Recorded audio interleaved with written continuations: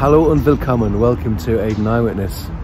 It's springtime, the blossoms are out, so it's time for another building boom update. I'm going to take a look at a few of the interesting construction projects around Manchester and a couple in Stockport. I'm experimenting with a shorter format to see if it's possible for me to increase the frequency of updates, which has not been very frequent recently. So, let's go! Los geht's! The first development is just across Princess Road from Alexandra Park. It's called The Depot, and this final phase is a 5-storey retirement living development designed by Buttress Architects. It's located on the site of Princess Road Bus Depot, hence the name The Depot. This building was once a tram depot for the old trams. As reported in Place Northwest, the later living block replaces earlier plans for a health club. It's interesting how, in the changing city, residential units are being built on sites connected with transport, just like the Beetham Tower. The sign says, "Homes for every stage of life. New, right-sizing apartments for sale, over 55s. 1 and 2 bed apartments to buy, over 55s. Perfect for right-sizing." And that's a word related to downsizing. What's the difference? Look it up in Wikipedia. Next, we take a look at 2 of Manchester's newest and most high-profile high-rise developments. They are The Blade and The Cylinder, both designed by Simpson Hall. The sign says, "A breathtaking skyscraper at the heart of a vibrant new city centre neighbourhood." On the left is Elizabeth Tower, which I featured in 2020. That's how it looked at the time. The 2 new towers are located next to the Mancunian Way, between the now mostly completed Elizabeth Tower and the iconic Deansgate Gardens. All these towers were designed by Simpson Hall Architects. I featured the construction of the Beetham Tower in the past. Today's towers are of a more interesting design and reach higher into the sky. What we see here are just the lower sections of the towers. Construction still has a long way to go. Not so long ago, buildings on this scale and to this height would have seemed an unlikely scenario in Manchester. But today, tall buildings are appearing all around the central area. Situated next to the highway, there are echoes of North America and even Dubai. All these towers have been built on former industrial sites that served in later years as car parks. Will the height of Manchester's new towers increase further in years to come?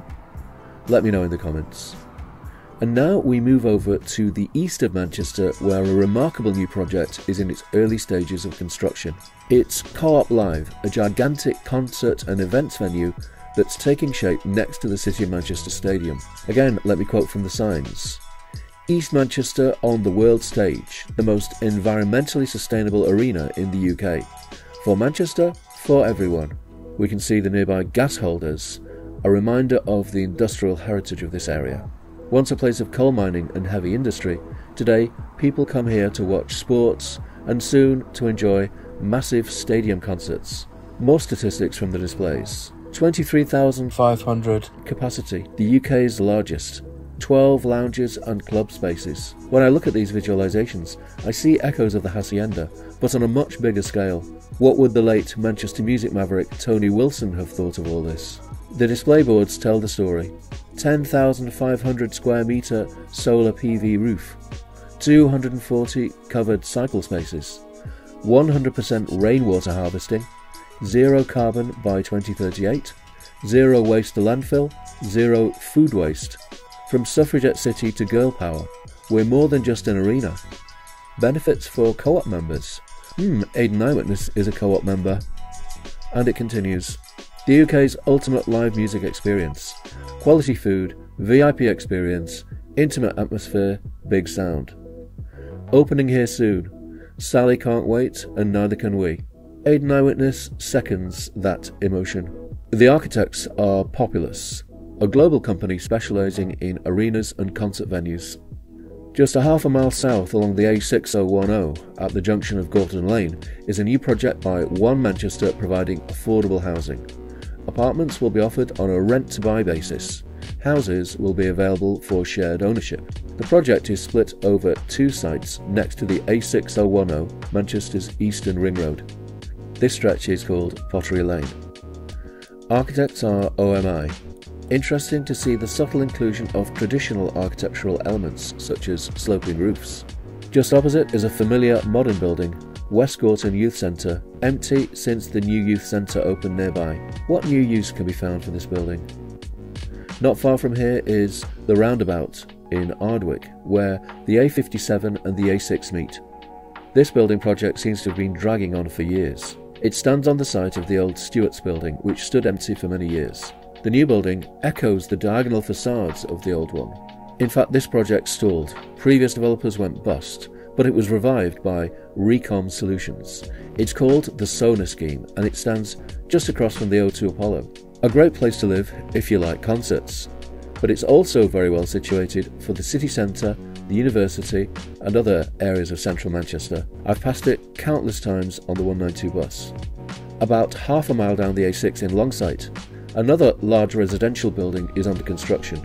It's called Chadwick Place, and it's another project by One Manchester offering affordable homes. There are 1 and 2 bedroomed apartments. It's just across from the site of Daisy Mill, one of the last mill buildings in this part of Manchester. The monolithic structure was demolished around April 2016. Chadwick Place stands on the site of buildings that stood derelict for many years. There is a sense that the city region is moving forward and leaving behind the era of dereliction, though much of Manchester's industrial heritage is being lost. 4.7 miles south along the A6 in Stockport town centre, work is proceeding on the new bus station. The central core of the apartment block has already reached a considerable height, and it's already blocking the view of the viaduct on the left-hand side.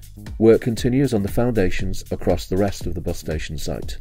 The controversial tower has not yet appeared in front of the viaduct. This is how the old bus station looked shortly after it closed. So let's enjoy those uninterrupted views of Stockport's magnificent Grade 2 star listed railway viaduct while we can. I think it should be upgraded to Grade 1. 1.4 kilometres to the south of here in Kale Green, an interesting development is taking shape on the site of the former Adswood pub. They have incorporated the Grade 1 listed facade into the new building, which will be a care facility for people with dementia. Local residents objected to the scheme because of a lack of car parking and the cutting down of trees. But planners at Stockport Council saw no reason to disallow the construction of the care home, which will bring employment as well as an important healthcare facility to the area.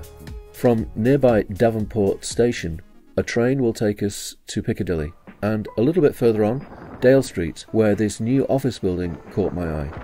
It stands on the site of a building that was burned down in 2007. I remember the incident and took photos at the site. This new office building has been sensitively designed by architects Faulkner Chester Hall, with elements of the facade that echo neighbouring buildings. There were favourable comments on the Place Northwest article page, though one person complained, "Nowhere near tall enough. All new city centre buildings should be towers." Is that right? Should all buildings be towers, even in the late 19th century Northern Quarter district? Let me know in the comments. People in the Northern Quarter objected to this very tall glass tower which is under construction on the corner of Back Turner Street and Shude Hill. They said it was starkly out of character with the rest of the Northern Quarter. Some local councillors recommended rejection of the plans. Originally it was going to be an apartment building, but the developers changed the use to workspaces. They have retained the original facade of the glass bottle factory. I'm not sure if this was the choice of the architects or due to pressure by local campaigners. I think it's great to retain elements of an older building, even in a modern building, as with the Gorton Lane facility. The developers are Soulboy, the property arm of the billionaire bookmaker Fred Dunn, and the Glassworks project is designed by John Matthews Architects. This is just a small, but hopefully representative sample of construction that's going on around Manchester and the city region. I'll be featuring more projects across Manchester, Liverpool and connected cities soon. I hope you found this video interesting, maybe even inspiring. Please like the video, subscribe to the channel, post a comment, and click the bell button to receive all notifications, because I don't have a fixed upload schedule. Vielen Dank fürs Zuschauen, many thanks for watching, auf Wiedersehen, see you again soon.